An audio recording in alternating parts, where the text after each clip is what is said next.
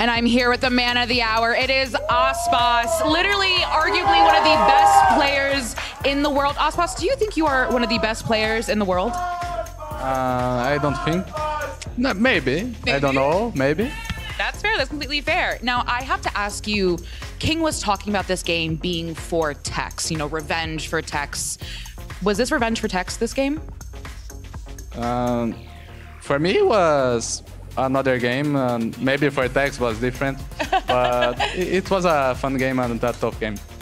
Yeah, how was it playing against G2, going to a map 3? Did you expect G2 to be that difficult? Yeah, I always expect everything from the enemy team. You can never like go in a match thinking, wow, it's gonna be easy. You can like, you need to do the best that you can when you are preparing for a match, so you never like look down on your opponents.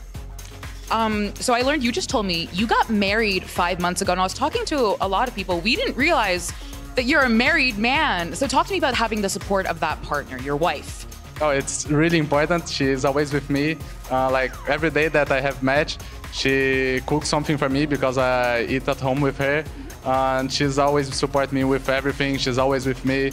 In every decision that I make, she's giving me the support. So even if I make something wrong, she's there with me. Oh, I love that. And very last question. Brennan Sideshow said that Leviatan are making a case for being one of, if not the best team in the Americas. Do you believe that? Do you believe you're one of the best teams in the Americas right now? I don't know. I hope so. We are working really hard, and I hope we can like make the efforts work.